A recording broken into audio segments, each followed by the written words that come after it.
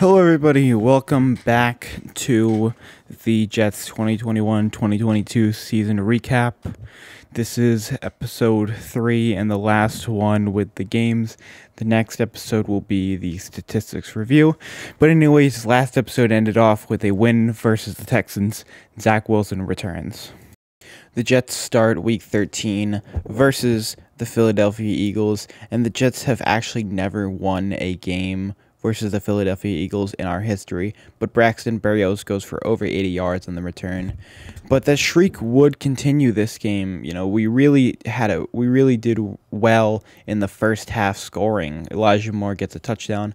Our new kicker shanks 2 extra points. But for the Eagles, our main problem was guarding tight ends this week. I mean, our linebackers couldn't really cover him because he was too big, and the safeties weren't able to defend really anyone on the Eagles this game. But overall, Zach Wilson played exceptionally well for the first time in a while. Zach Wilson scores a rushing touchdown here. And then, of course, kicker missed again.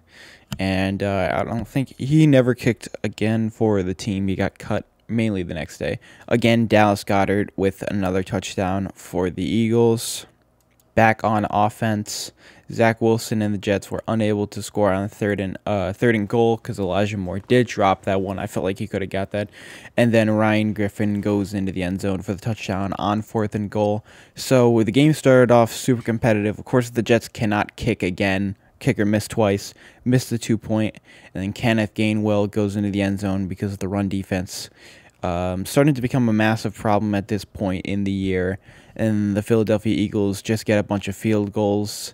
I'm pretty sure they got 4 field goals in a row for them, and then that was really the game. In the second half, the Jets could not do anything on offense. The offensive line was starting to break down, and one main important key is that Corey Davis would be out for the year after this game. So Zach Wilson's weapons started to dwindle. Going over the stats of this game, Gardner Minshew, 20 for 25, 242 yards, 2 touchdowns, no interceptions. Really good game from him, starting for Jalen Hurts, who ended up getting hurt in the day before. Zach Wilson had a pretty good game as well, 23 for 38, 226 yards, 2 touchdowns, but he did have 1 interception. Tevin Coleman, 11 for 58. He actually had a pretty decent game. And then Michael Carter was out for this game. Zach Wilson with a rushing touchdown. For the Eagles on the ground, Miles Sanders, 24 for 120 yards. Kenneth Gainwell, 12 for 54, and a touchdown. Of course, the run defense yet again led up almost 200 yards on the ground. In the air, Elijah Moore had a touchdown, 6 for 77. James Crowder, 4 for 62, and then Ryan Griffin with a touchdown. For the Eagles, Dallas Goedert, 6 for 105. Tight ends continue to be a big problem for the Jets, it seems like, over the past couple of years, actually, with 2 touchdowns. Quez Watkins, 3 for 60. But Devontae Smith got held for only 2 for 15 yards, which was quite impressive for Bryce Hall. And on the defense, C.J. Mosley was our leading tackler. Elijah Riley had a sack. And other than that, no other defensive stats for them. Marcus Epps with an interception, and Josh Sweat with 1.5 sacks, and Javon Hargrave with the other half sack. Overall, this game was a fun first half game to watch, but overall kind of a disappointing game that we definitely could have won. This would also be Elijah Moore's last week of the season. Ended up going on IR and never returning. So we finished the season with only 10 games. Zach Wilson did go on to win Rookie of the Week for the second time, but it did come with some drawbacks due to Corey Davis being now out for the season. Week 14 starts against the Saints. Now, the Saints were pretty battered at quarterback, having to start Taysom Hill. But at the same time, Jets could not get anything on offense. But the defense did play kind of well until the end of the game. We ended up getting a few sacks in there. But our new kicker, Eddie Pinheiro, went 3 for 3 from for field goal attempts, which was a final positive sight. But the run defense was still a massive problem. We ended up giving up every single touchdown, I'm pretty sure, on the ground. Now, Zach Wilson definitely struggled in this game. His weapons really started to dwindle at this point. I'm pretty sure Michael Carter was out again this game. So this game ended up being kind of a boring game. The offense was just stalling out on almost every single drive, and then the Saints weren't having too much luck with every single drive. So this game was kind of one of the ones was kind of similar to the New England Patriots game the first week, where just couldn't get anything going.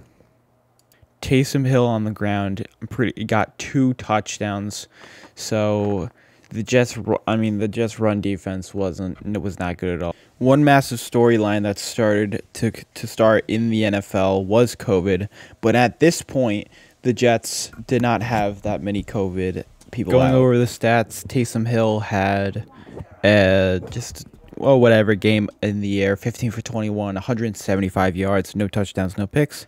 Zach Wilson, 19 for 42, really tough day in the air. The Saints defense is one of the more elite defenses in the NFL, over 200 yards though, but importantly, no picks. This was the start of the no pick era. Zach Wilson.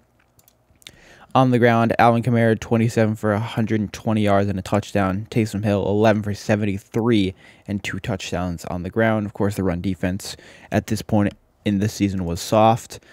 Zach Wilson, 4 for 33 on the ground. Michael Piron, 7 for 28.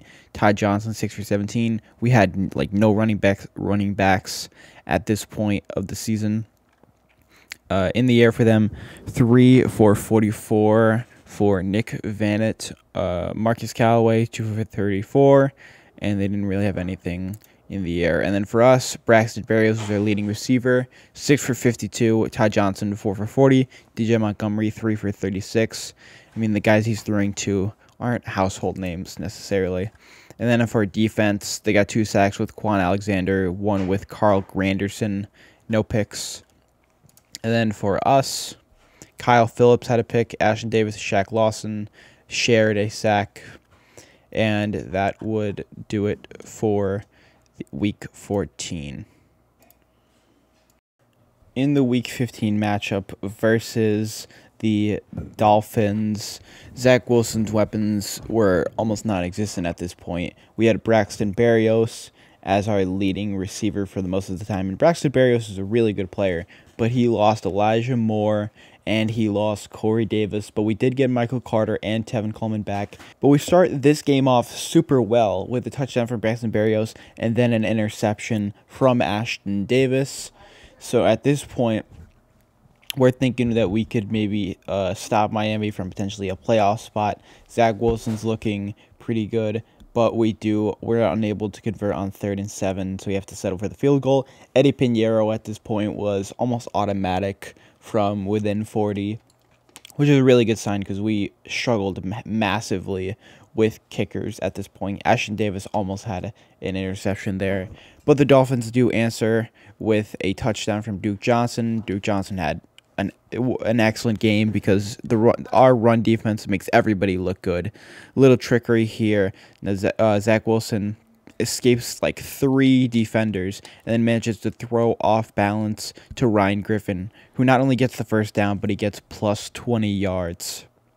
Michael Floor starting in his bag. Tevin Coleman just seemingly can't find the end zone. He ended up with 0 touchdowns this season, but Zach Wilson does run in there for the 2nd straight week with a goal line touchdown.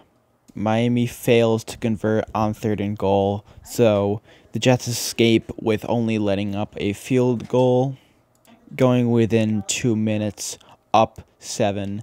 Now, this is one of the most fun plays of the year. This is football IQ to the max. Jamison Crowder throws it to Braxton Berrios behind where he is as a lateral pass, and he goes for over 20 yards. But Duke Johnson once again goes into the end zone. Jets cannot manage to stop their run. Zach Wilson massively pressured, but is able to evade 4 sacks and still gets the first down, showing why he was the number 2 overall pick. On 4th and inches, Jacoby Brissett goes in there on a crucial 4th and inches. If they don't get this, the Jets have a chance to just go back on offense to score. Christian Wilkins ends up getting this touchdown on the rollout pass. The Jets on the next drive the Dolphins end up getting a strip sack. Zach Wilson and the Jets end up turning over the ball. On 4th and 1, the Dolphins try to fake the punt, but the Jets end up stopping them off of a bad snap. Brandon Echols then gets the first and only pick 6 of the year.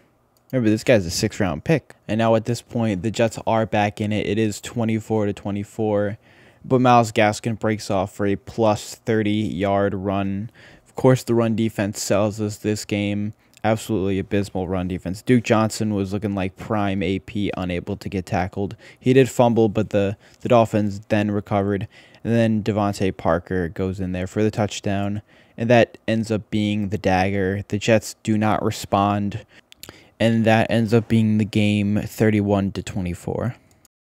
The Jets lose their second bout versus the Miami Dolphins. Better score this time than the last time. Zach Wilson, 13 for 23, 170 yards, zero touchdowns in the air, but also 0 interceptions. It was a decent game for Zach Wilson. We didn't really have the ball that much this game. The Dolphins really dominated time of possession for Tua Tagovailoa. He had 2 interceptions this game, 16 for 27, 196 yards, 2 touchdowns, 2 interceptions. And then for us on the ground, Tevin Coleman, 8 for 50, 6.2 in average. He had a pretty good game. Michael Carter did not have a good game at all. 8 for 18 coming off of injury. Zach Wilson, 4 for 12 with a touchdown. Braxton Berrios also had a touchdown on the ground. For them, Duke Johnson, 22 for 107 yards and 2 touchdowns. Myles Gaskin, 10 for 54 and no touchdowns. Us on the air, Jameson Crowder, 5 for 40. Ryan Griffin, 2 for 39. Tyler Kroft, 2 for 35. And Braxton Berrios had that one awesome trick play, 1 for 26. For them, Devontae Parker, 4 for 68 and a touchdown. Isaiah Ford, 3 for 51. Myles Gaskin, 5 for 43. We did a better job covering tight ends this game, but then the run defense definitely sold us. Christian Wilkinson with that last touchdown. On the defense, C.J. Mosley, our leading tackler, Ashton Davis, and Brandon Echols both got interceptions. Sheldon Rankins with a sack. And then for them, Jerome Baker ended up with 2 sacks. Brandon Jones with a sack. Andrew Van Ginkel with a sack. Zach Silder with a sack. And Emmanuel Ogba with a sack. Pressure got in there almost instantly. The Jets' offensive line did not play good this game. Definitely a winnable game that the Jets ended up selling. I'm blaming the run defense on that one. Brandon Echols did end up winning Rookie of the Week for Week 15, winning it because of his pick 6. Big shout out to Jets Twitter for that one. Arguably, the Jets face the worst team in the league at this point. The Jacksonville Jaguars, 2-18. Jets get a crucial stop on 3rd down, but this game really became known as a COVID game. The Jets had 20 players out with COVID, including Coach Robert Saleh. So Ron Middleton had to take over this game. Zach Wilson with a 52-yard run. Absolutely excellent. Jags block the extra point, though. But the Jags did have some notable players out as well, like Josh Allen and Miles Jack. So their team wasn't at full capacity anyways. But we were more battered than them. The Jets allow a touchdown. An unlucky one. Trevor Lawrence fumbles it into the end zone. They fail the 2-point. But then Braxton Berrios goes for his first touchdown return of the year, going 103 yards. And the Pro Bowl roster was announced the week before, and he was obviously one of the biggest snubs. Now, this game was an excellent game on the ground. The Jets had over 270 yards on the ground, in part to Zach Wilson getting the most rushing yards of his career, and Michael Carter as well, having over 100 yards for the first time. The Jets fail on 4th and goal on this play. One of the biggest problems of this game was leaving points on the board. There were around 3 red zone trips that we did not get due to us going for it on 4th down. The Jets do decide to take points on our first drive into the second half. One important thing to mention in this game was James Robinson did end up leaving the game with a torn Achilles. CJ Mosley with the A-gap blitz goes in there and strip sacks Trevor Lawrence. And then 3rd and 3, Zach Wilson is stopped, and the Jets fake the field goal, which I strongly disagree with. Braden Mann is 1 yard short, and then he gets absolutely rocked. But then the Jags answer back with a field goal. It is 15-16, but on 3rd and goal, Michael Carter just gets stuffed so close to the end zone, and then on 4th and goal, Zach Wilson rolls out and manages to find Connor McDermott, the 3rd-string left tackle, for the touchdown, and then the Jets go up by 8. The Jags on their next drive, Deo Odeyingbo goes in there for the touchdown, and then they end up failing their 2-point attempt as the defense gets in there for the interior pressure. On 3rd and 9, Zach Wilson throws an absolute rope to Braxton Berrios, who catches it through contact. Braxton Berrios really isn't a guy who drops balls. And then Michael Carter goes for a 40-yard run, one of the biggest of his young career. And the rushing yards just continue to pile up. But on 3rd and goal, the Jets are stopped, and they eventually have to go for field goal. Tyler Kroft is just 1 yard short. And our new kicker, Eddie Pinheiro, has been really consistent throughout the last couple of games. But then on their drive, with 1 minute left, Trevor Lawrence does go for around 20 yards on that rush. And on 4th and goal, the Jets get a defensive stop to close out the game. There is a flag, though, but that flag ended up being an illegal shift on the Jaguars. The Jets beat the Jaguars 26-21, and we end up escaping with a win. 16. Zach Wilson had an exceptional game on the ground, and not much in the air, though. Finishes with 14 for 22, only 102 yards in the air. He had a touchdown, though, as well. And then Trevor Lawrence had one of his best games of the season. That's saying something, but 26 for 39, 280 yards, no touchdowns, no picks. On the ground for us, we were spectacular. Michael Carter, 16 for 118, 7.4 on average, and he almost got a receiving touchdown. Zach Wilson, 4 for 91 with that 52-yard run and a touchdown. Tevin Coleman, 14 for 59, 4.1 on average. For them, Dare Odeyingbo was with 17 for 59 and a touchdown. Trevor Lawrence, 6 for 37. Tevin Austin, 3 for 21. In the air for us, Braxton Berrios, our leading receiver, 5 receptions, 39 yards. Tyler Kroft, 3 for 29. Keelan Cole, 2 for 25. And Connor McDermott had a touchdown. For them, Marvin Jones, 8 for 74. Tavon Austin, 6 for 68. Laquan Treadwell, 4 for 54. And James O'Shaughnessy with 4 for 49. On defense for us, CJ Mosley was our leading tackler and had a strip sack, and then nobody else really had anything notable. And then for the Jaguars, they had 1 sack with the Jahid Ward, and that would also close out this game. One important stat is that the Jets had 273 rushing yards on the day, and Zach Wilson won Rookie of the Week for the 3rd time. Braxton Berrios was the AFC Special Team Player of the Week for his 101-yard return touchdown. And we close out Week 16 with a quality win for the team versus the Jags. After the Jets pull out a win versus the Jaguars, this game ended in a massive disappointment for the fans that really wanted to win this game. Michael Carter busts off for a 50-plus yard run. Definitely could have gotten into the end zone there. Braxton Berrios on the end around goes in there for the touchdown. Braxton Berrios proving why he should be on the top of the Jets extension list. But Tom Brady goes right back and they score a touchdown. Mike Evans kind of mosses Bryce Hall. One positive factor to take from this game is that Zach Wilson played very well, probably his best game as a Jet. He was throwing it into tight coverages the whole game. He was very smart with the ball, not throwing interceptions to a very good defense. And he looked comparable to Tom Brady almost, as they were kind of going blow for blow. The Bucs do have to settle for a field goal. The Jets defense was looking really good until the fourth quarter this game, and the offense, of course, has been looking better ever since Zach Wilson has been back at the helm. Michael LaFleur had a really good game too. Daniel Brown tried to hurdle that guy, and that ended up getting him hurt.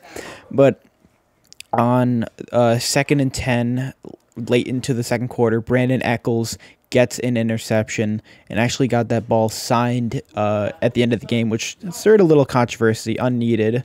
But the Jets go into half 17-10. Super competitive game at this point. This was on all the news, is that the Jets were almost going to pull up an upset. Zach Wilson, a roped pass to Keelan Cole, who's got to try to get into the end zone there. And then on 2nd and goal, Zach Wilson hands it off to Ty Johnson, who gets in there for the touchdown after getting a little push at the end. And at this point, Antonio Brown has his iconic meltdown on the sidelines. There are a ton of factors why he ended up leaving this game. There were some contract disputes. There were injury disputes. Foul play on the Bucs side and Antonio Brown's side. Overall, just a weird scenario. It was fun to watch, and a lot of stuff is still coming out of it. But I hope Antonio Brown gets the help he needs and he recovers from whatever is going wrong, whether it's something mental or physical. But then Tom Brady throws to Cameron Brate on the inside leverage against Michael Carter. That was the first touchdown actually allowed by Michael Carter the entire season. And then on the next drive at 3rd and 8, they fail to get the touchdown. Tyler Johnson drops that pass, and then they end up kicking the field goal, 20-24 game. This was an important play because Braxton Berrios definitely had a touchdown if he didn't get tripped up by Winfield. You can see the reaction. The Jets on 3rd and 6 failed to convert with 2 yards, and then, of course, Zach Wilson is unable to get those 2 yards, and Tom Brady goes back on offense, and he eventually comes back, throws it to Grayson on this 10-yard play. Bryce Hall with an excellent tackle to keep him in bounds, but I feel like the Jets should have called a timeout to get their safeties, who were obviously gassed, just a little bit of rest, and Grayson goes immediately back to score the touchdown, and the game ends with the Bucs winning. The Jets almost pull out a win in their final home game of the year versus the Buccaneers, but Zach Wilson goes 19 for 33, 234 yards and a touchdown. Very good game from Zach Wilson. Tom Brady, of course, has another massive game, 34 for 50, 410 yards, 3 touchdowns, but 1 interception. That was Brandon Echols on the ground. Michael Carter, 5 for 54. He ended up leaving this game with a concussion. Austin Walter, 14 for 49. Ty Johnson had a touchdown on the ground, and so did Braxton Berrios. For them, Keyshawn Vaughn, 8 for 31. Ronald Jones, 10 for 26. Le'Veon Bell got a few carries. The Jets' run defense was actually very good this game. Braxton Berrios, 8 for 65 and a touchdown. Excellent game. Should hopefully get another contract to stay on the Jets. Ty Johnson, 3 for 47. Kenny Yeboah, 2 for 36. Yet again, another game without a Denzel Mims reception. For Rob Gronkowski, tight ends continue to be a problem. 7 for 115. Cyril Grayson got that final touchdown, 6 for 81. Tyler Johnson, 4 for 50. Mike Evans had a touchdown as well, 4 for 47. Brashad Perriman, 2 for 41. ex-Jet. Antonio Brown ended up leaving the game early, and then Cameron Brate had a touchdown as well. On defense, C.J. Mosley was our leading tackler yet again. Michael Carter II got his first sack ever. Brandon Echols also then had an interception. For the Buccaneers, Antoine Winfield had that game-saving tackle for Braxton Berrios. Anthony Nelson had a sack, and that would conclude Week 17 with the last game of the season coming up next. The Jets faced the Bills in the last game of the season, and it ended up being quite an uneventful game due to the weather. Not many key things happened in this game. The Jets' run defense was once again kind of destroyed, as Josh Allen and the Bills do come away with the win. Josh Allen throws a touchdown so close to being incomplete, but Josh Allen just manages to keep the strength to stay in bounds, and Stephon Diggs gets 2 feet down. Late into the second quarter, on 4th and 5, Zach Wilson throws an absolute dime to Keelan Cole on the slant route, and Keelan Cole goes all the way for his first touchdown of the year, and Zach Wilson gets his first touchdown of the game. The Bills the defense manages to stop the Bills really late into the game, but the Bills have to settle for 3, and they go into half up 13-7 over the Jets. Punting was a massive issue for the Bills this game. I'm pretty sure they had 4 either whiffed punts or punts that had a net of like 30 yards. Special teams was a massive issue for them this game, and the cold really didn't help this punter.